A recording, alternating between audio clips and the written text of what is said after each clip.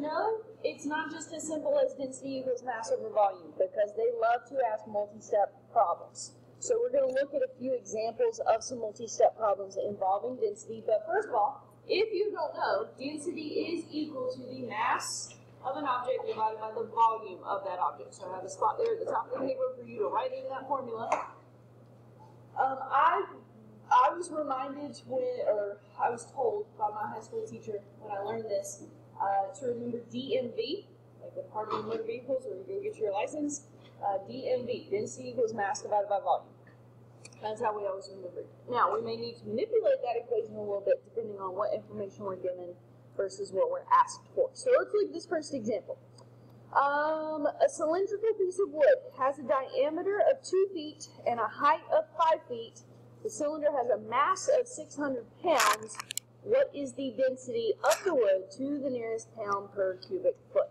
So, let's start with just writing down our formula. Density equals mass divided by volume. The question is, what's the density? They give us the mass of 600. We need the volume. They don't give us the volume, but they give us all the pieces we need to find the volume. So it's a cylinder. So volume of a cylinder is the area of the base times the height. The area of the base is a circle, or the base is a circle. So the area is pi r squared h. And they tell us, I don't like this, but they tell us to use 3.14 for pi. On the exam, please use the button on your calculator.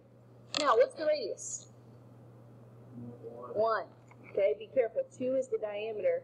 1 is the radius. So really, we just have 3.14 times 5. I think the reason why they tell you to use 3.14 for pi is because it makes the numbers a little bit smaller and easier to deal with. You don't have to worry about all the rounding and stuff like that. So that's 15.7. So then we divide 600 divided by 15.7 gives us a density of, they said nearest pound, so density is 38 pounds per cubic foot. Now, usually you don't have to worry so much about finding the units, but it's a good habit to be in to go ahead and write down the units when you don't have that multiple choice answer choice. Okay? When it comes to density, the units don't cancel. Okay, you've got pounds or grams or something like that for the mass, and the volume is of course going to be in a linear measurement, so those aren't going to agree. You're just going to have to leave them in that form.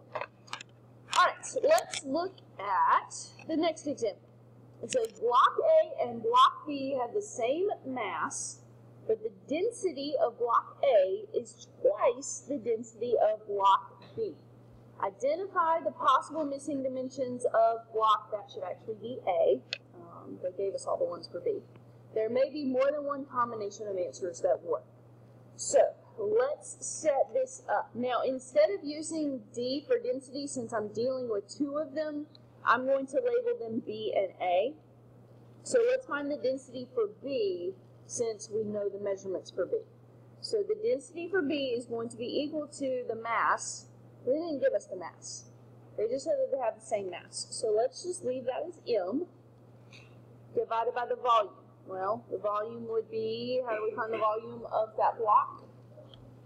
Length times width times height. So 6 times 5 is 30. 30 times 12 is 360.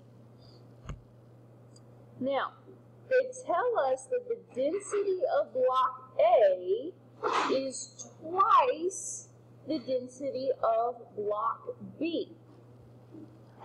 So, when I set up my equation for the density of A, it has the same mass, so I'm going to use that same variable M.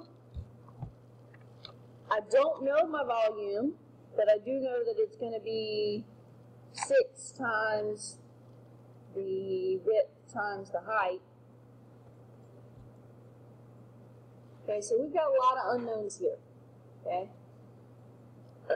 Here's the key. It says the density of block A is twice the density of block B. So for that big A right there, I'm going to plug in 2 times the density of block B.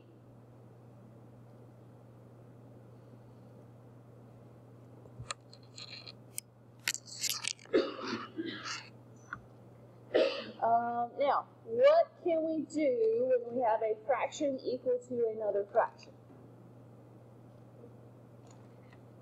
Cross multiply.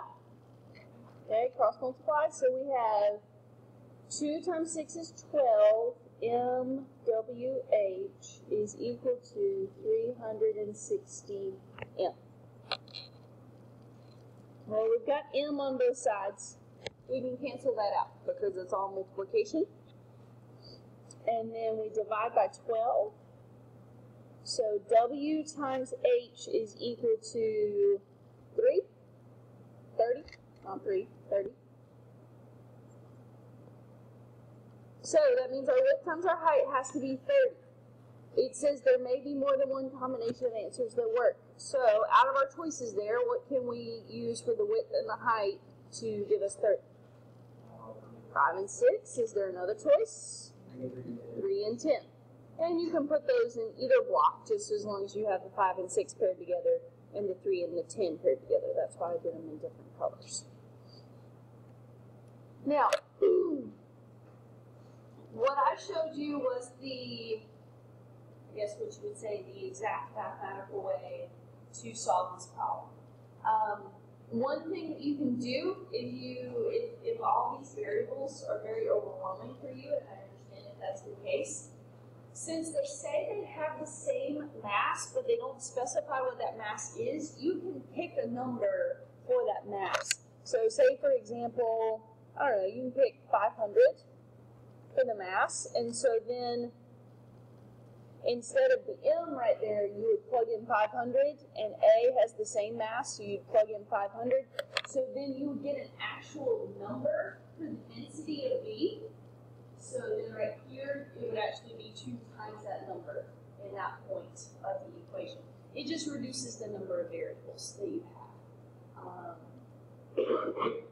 It makes it a little bit easier to look at. Okay? So if they tell you something like they have the same mass or they have the same volume, and they don't give you a number, just make one up. Just make sure that you use the same number for both of them. Okay? All right. So get another example. A certain type of metal has a density of 5 grams per cubic centimeter. A piece of this metal has a mass of 2 kilograms. What is the volume of this piece of metal to the nearest cubic centimeter? So, same formula, density equals mass divided by volume. They give us a density of 5 grams. They give us a mass of 2 kilograms, and they want to know what's the volume. Okay, what do we do to solve that? We multiply by V, and then we divide by 5. So the volume is 2 over 5.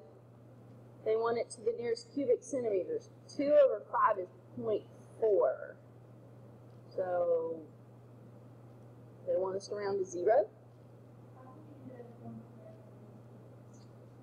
Good question. Your units have to agree. Your units have to agree. So what I just did is not correct. Your units have to agree first. So would we rather convert grams to kilograms or kilograms to grams? I would prefer to do kilograms to grams. Okay, how many kilograms or how many grams are in a kilogram? I think it's 1,000, isn't it? A kilo is 1,000. So 2 kilograms is 2,000 grams. So to do it correctly,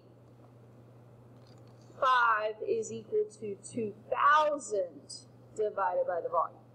So the volume is equal to 2,000 over 5, which is 400 cubic centimeters. Okay?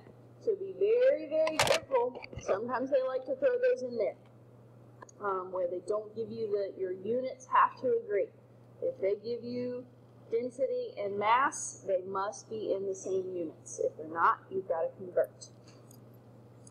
All right, last one I want to show you here. It says a carpenter has 2 types of wood in his workshop. He cuts a block of each type of wood. The block of type A has a volume of 60 cubic feet and a mass of 300 kilograms. The block of type B has a volume of 100 cubic feet and a mass of 600 kilograms. Which is a correct comparison of the densities of the wood?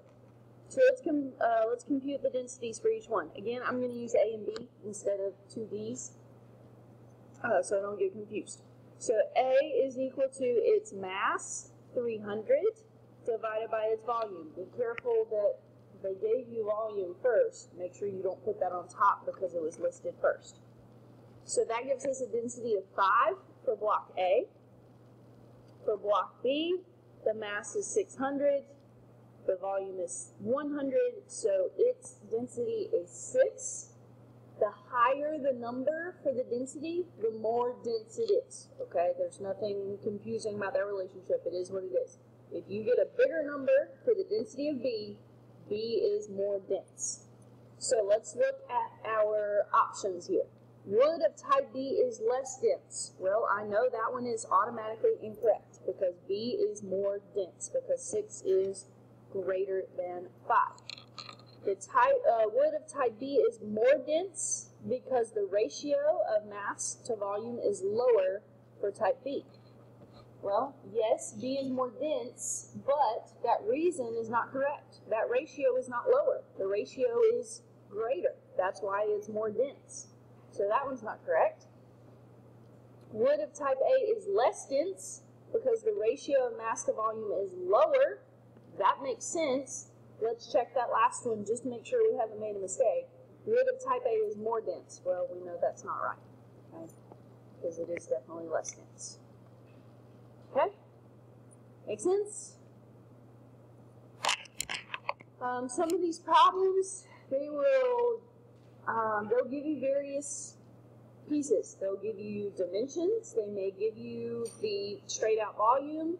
You may need to use the formulas from the formula sheet that I gave you yesterday. So if you didn't get one, I have a few extra up here, so I don't know if everybody got one. If you don't have one, make sure you have one to reference.